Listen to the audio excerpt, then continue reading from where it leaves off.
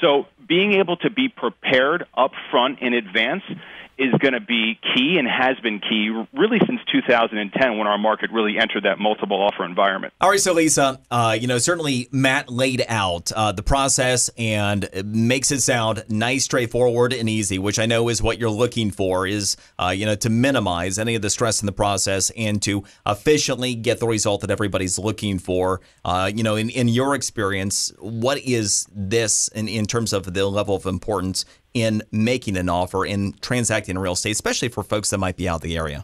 It is absolutely 100% critical to have the right team on your side, having the right lender, having the right agent, somebody who's on your side negotiating on your behalf. We've had 2 successful transactions that really stand out that we've worked with Matt on.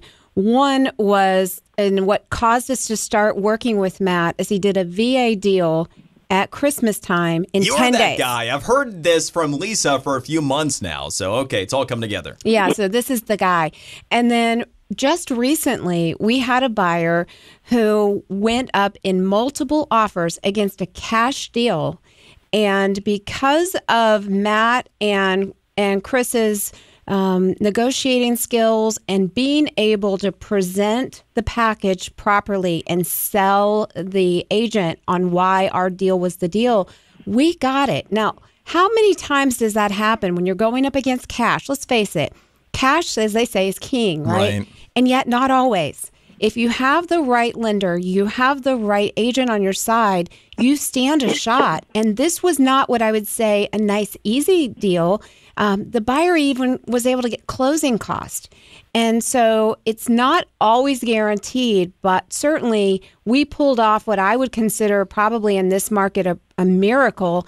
And it came from having a really strong process on both our side and also the mortgage side, having great reputations on both as somebody who actually gets the deal done, and then having a lender that will pick up the phone and help us sell this deal. And that's the kind of relationships that we look for, and it's why we have kind of upped our game this year with our lender partners. Earlier, we mentioned that there are 2 reasons that people traditionally have taken a look at Florida, in South Florida in particular. We have our weather and we have our taxes. And speaking of which, the strategy here in Florida, and especially a lot of strategy for folks who might be dealing with other states that are looking to relocate as well. We have with us Jason Brown. He's a CPA for Forsyth Financial on the line with us as well. And Jason, first and foremost, what is the typical experience like for someone who is relocating from, say, a northeastern state to South Florida? The difference in taxes and also tax strategy as it pertains to real estate. Yes, absolutely. Thanks for having me on. I greatly appreciate it. So when you come from a high-tax state such as New York or New Jersey or Connecticut, people, they'll come here and see that there is no state income tax at all. So obviously that's a huge significant advantage on your overall bottom line and take-home money when you're only subject to federal tax and not subject to state income tax.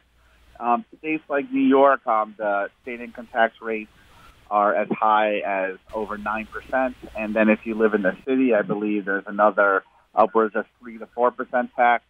States like New Jersey also have top out at almost 9%, and Connecticut is almost 7%. So if you look at that compared to Florida with 0, obviously there's a significant savings. In addition to that, the new tax law can have a great effect on people who live in those states as well. For the first reason, the standard deduction has greatly increased. If you are married filing jointly, you will get a $24,000 standard deduction, or if you're single, it's half of that. It's $12,000 standard deduction. If you're head of household, it's $18,000. So what that means is if you itemize your deductions, you would have to have an amount higher than that standard deduction in order to receive a benefit. One of the biggest advantages of being in one of these high-tax states is when you were able to itemize your deductions, one of the biggest deductions was how much money you paid in state income taxes. So even though you had a higher tax rate, you had a high tax rate in states such as New York or Connecticut or New Jersey, you were able to offset some of those taxes because you received a deduction on your federal return. So not only is has the standard deduction been greatly increased, but even if you do itemize, one of the changes in the tax law that has a significant effect on these people is that the maximum amount of state income taxes and property taxes combined that you can deduct as an itemized deduction in these states caps out at $10,000. So if you live in a state such as, I said, New York, for example, and you're paying a 9% tax rate, say you make $300,000 of income, that would be a $27,000 tax. That $27,000 tax, say if you had a federal tax rate of 30%, that would be $8,100 of tax that you would not be paying because of that deduction on your federal return. Well, most of that will be gone because it's capped out at $10,000, and then, like I said, the itemized deductions would only be beneficial to you if you have a higher amount than the standard deduction. So, in addition to living in a state where everything is generally more expensive, property is more expensive, the weather is colder. There's cold weather. In addition to that, you're paying much higher taxes, especially now with the new tax law. It would sound like to me, based on everything that you just said, for anybody who's on the fence, this would be enough to get them off of the fence if they're looking to relocate. Have you seen in your own practice an increase in interest in recent months? Yes, I have, actually. I generally see every year people wanting to move down, obviously because of the weather and, everything is generally more expensive. And because of the taxes, but even more so now, I've been seeing an uptick in people interested in moving to Florida, especially because of the nor'easters that they keep having. So I would expect that trend to continue, especially with the new tax law. So, Jason, I have a question. What is the process for establishing residency in Florida? I mean, how does somebody go about that? That is a great question, Lisa. Thank you for asking that. There is a number of steps that need to be taken to not only, show that you are no longer a resident of a state such as New York, but more importantly is that a state like New York sees this happening all the time, people wanting to show they're no longer a resident of New York due to the high income tax rates. So the state is extremely aggressive in going after people who they feel are really residents of New York that are trying to claim that they're not. So generally, if a taxpayer was audited by the state of New York, they would look at 5 factors to determine if you're a resident or not of New York. And this is a great guideline to use to prove that you are no longer a resident, because obviously if you could pass the audit, then you're in good shape. The first one is your home. Basically, where do you have a home? Do you have a home in Do you have a home in Florida, and do you have a home in New York? If you have a home in both places, then that makes it a little bit more difficult. So then really it depends on a number of factors. So some of those include they'll want to know which residence was owned first. Is one a rental? What is the value and size of each residence? What action did you take to remove yourself from your old community? Have you established roots in your new community? Where do your children go to school? Where does your family spend holidays?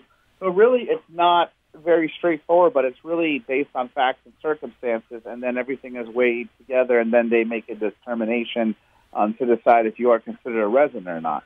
After they look at your home, so some of the proof they'll want to see is they would want you to produce closing statements, moving bills, insurance policies, descriptions of the properties. If your children are in school, they'll need confirmation of your enrollment. So these are the type of things that you want to make sure that you have readily available.